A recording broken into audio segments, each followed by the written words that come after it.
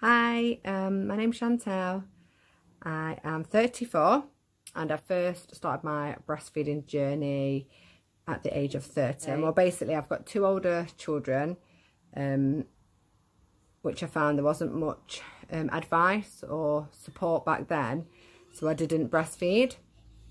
But this time round I was determined to do it.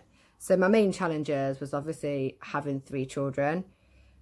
I had 2 older boys, having to get them to school. Obviously breastfeeding isn't a case of they feed every hour, they feed whenever they want to. So I struggled with like cleaning my house, getting everything ready for dinner, taking my boys to school because I was thinking, oh my gosh, she's going to wake up and feed. But I found that I bought a sling, which was great because I could attach the sling to myself, put her in it, and if she wanted to feed, I would feed her in the sling, which was great because I could do everything else. So I did go to a breastfeeding group, and there was loads of other parents there that breastfed, and breastfeeding like coaches, I guess, that helped you if you had any, you know, worries or anything like that. So that was good. And then obviously I had real good support from my friend, who was both in the same boat. So it was brilliant because if I was up one night, all night, you know, I could message her and she'd be like, come on, we can do it. We've been doing it for so long. The best thing I can say is just do it. Like, I remember feeling really uncomfortable. I went to Costa with my sister and she needed feeding, and I just felt, oh my gosh, everyone's going to stare at me. And I thought, you know what? It's the most natural thing in the world. It's why we have breasts anyway. And I just didn't care. I just thought, you know what? I'm just going to do it. And then from that point, I didn't care anymore. At the end of the day, if your child needs feeding, your child needs feeding.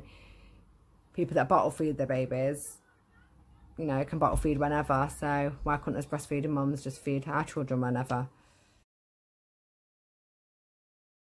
Tiring, not gonna lie. It's very, very tiring.